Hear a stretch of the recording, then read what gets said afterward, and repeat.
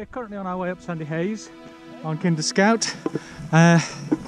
Just been called, well, we were just on a rope rescue exercise over in Tegsnose in Macclesfield. Just as we were wrapping up, we had a call to say lady's taken a little bit of a tumble on her way down Sandy Hayes. Injured her wrist, possibly ankle, not sure yet, but crucially has got some chest pains, probably broken some ribs.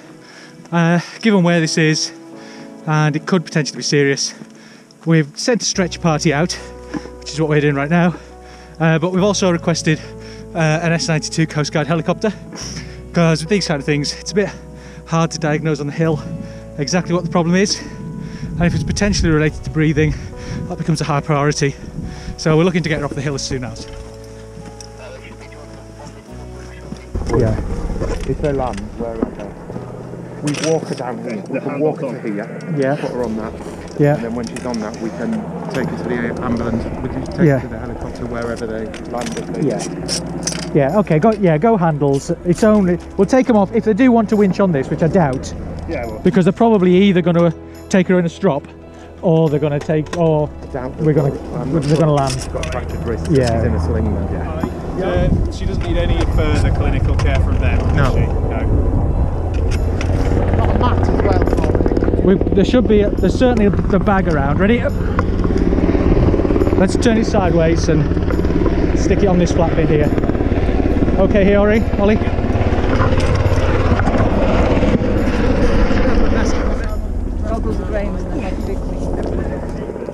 Ollie, do you need any hands? Yeah. Yeah? Do you want to go and give him a lift?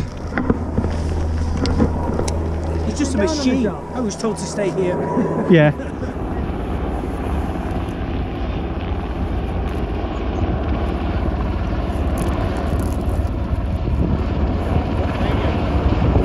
I'm on camera in the area. Well, the serious injuries that we can detect. That way.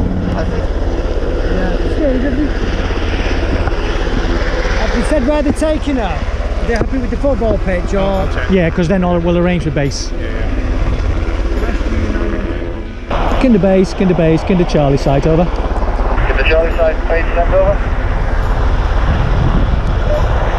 Update on evacuation information.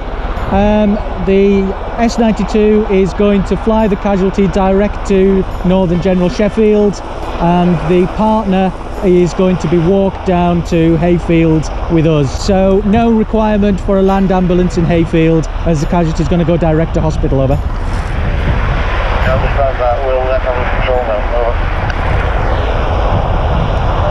now, over. Current situation is we have about a 300-metre stretcher carry to the helicopter, and then we'll update you once the casualty is left site.